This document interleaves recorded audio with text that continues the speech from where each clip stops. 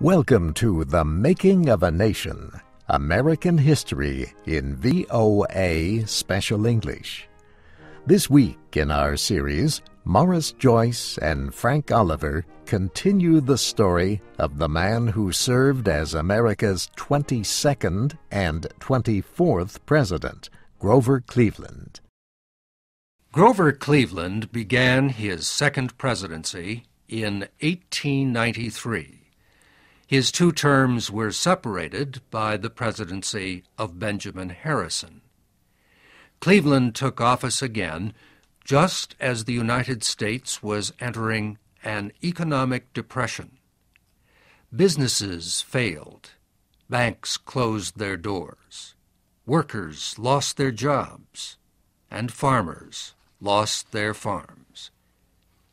President Cleveland believed the depression was caused by the government's money policy.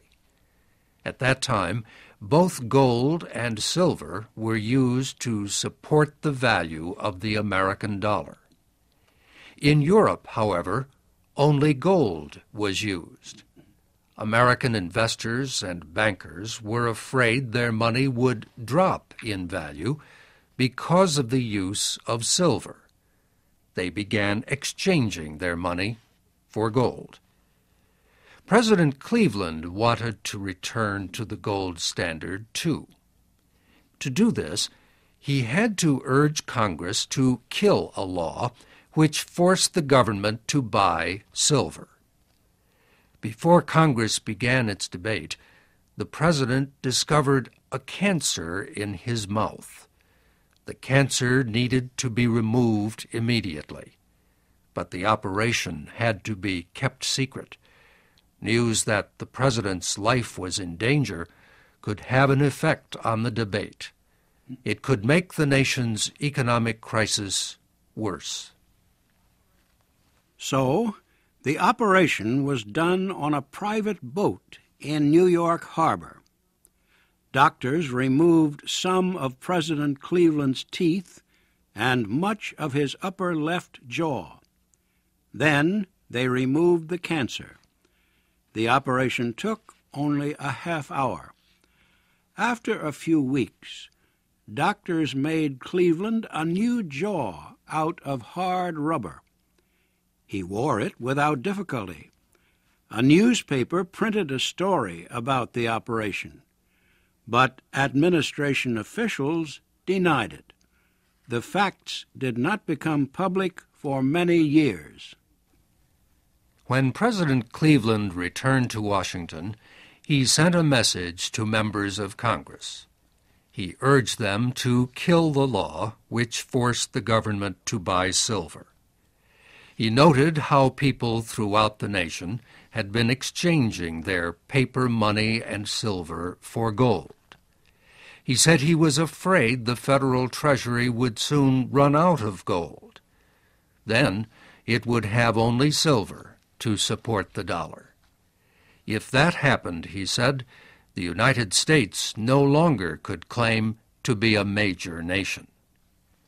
President Cleveland said, "The people of the United States have a right to a money recognized as such on every exchange and in every market of the world. Their government has no right to injure them by financial experiments that are opposed to the policies of other nations." After the president's message was read, the House of Representatives began its debate. A young congressman from Nebraska spoke in opposition to the president's position. His part in the debate made him famous throughout the nation. His name was William Jennings Bryan. Bryan said the United States should continue to make and use both gold and silver money. Using only gold, he said, increased the value of the dollar, and that made life difficult for America's farmers and workers. They had to pay more to borrow money, and for farmers, a more valuable dollar meant lower prices for crops. Bryan described the situation this way. On one side of the debate stand the business interests of the United States. On the other side stand the unnumbered masses. Work-worn and covered with dust, they make their appeal. But too often their cry for help has sounded hopelessly against the outer walls, while others, less deserving, find easy entrance to the halls of Congress. The President is wrong to act on the demand of the business interests. He can no more judge the wishes of the great mass of our people by the words of these middlemen than he can measure the ocean's silent depths by the foam upon its waves. No other congressman spoke as well as William Jennings Bryan. Yet his words could not save the Silver Purchase Law. The House of Representatives approved President Cleveland's proposal to kill the law. The Senate did too. The United States was firmly on the gold standard.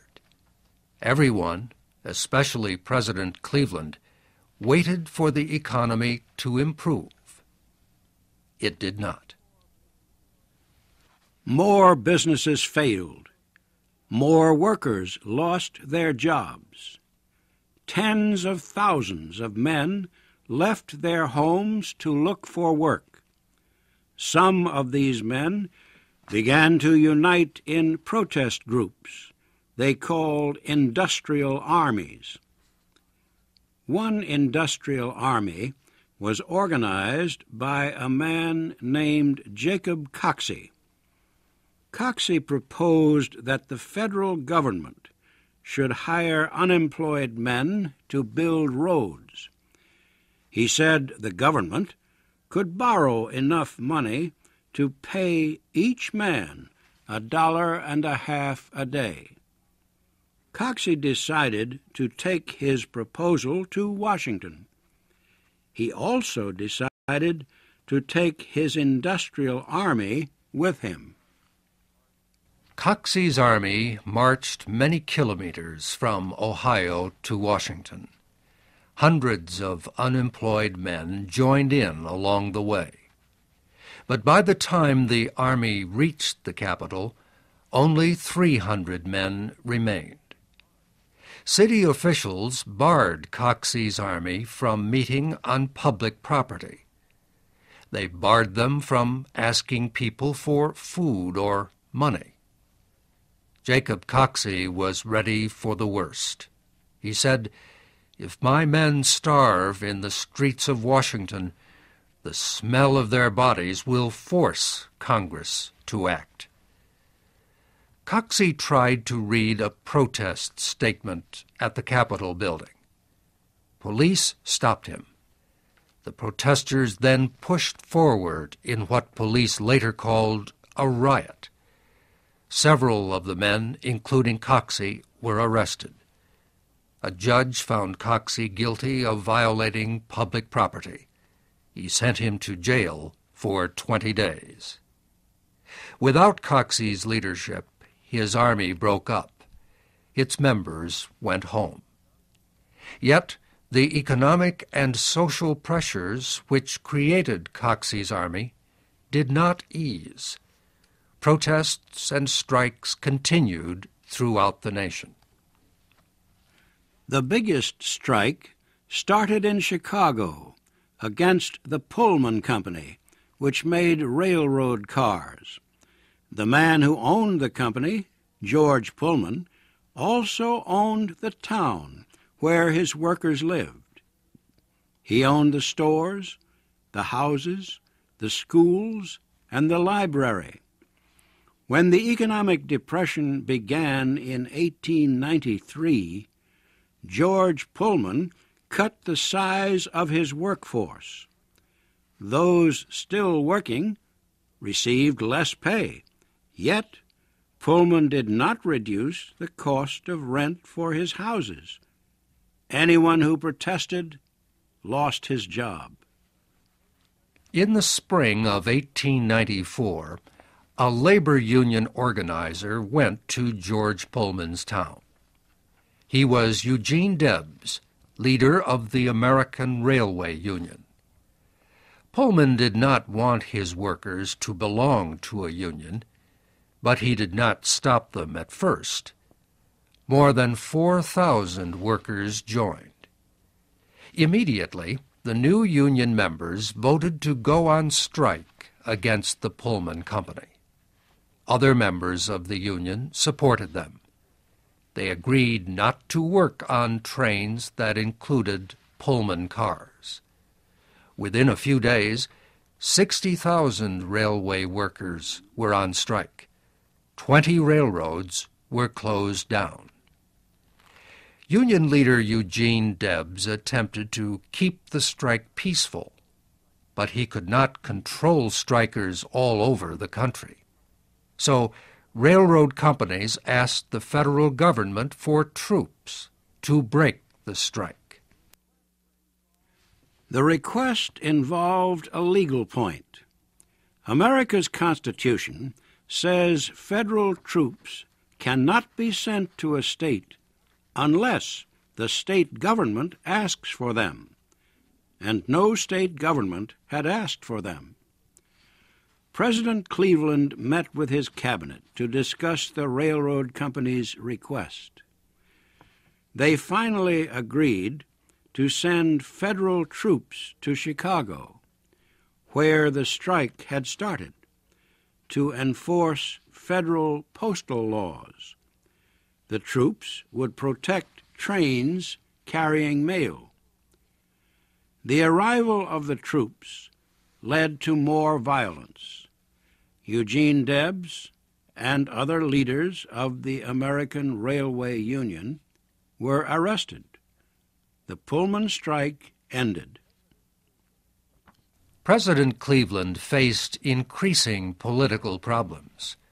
Organized labor denounced him for using federal troops to break up the Pullman strike. Farmers and Westerners attacked him for opposing the use of silver money. And everyone blamed him for not doing more to end the Depression. These political problems would have a great effect on the next presidential election. That will be our story next week.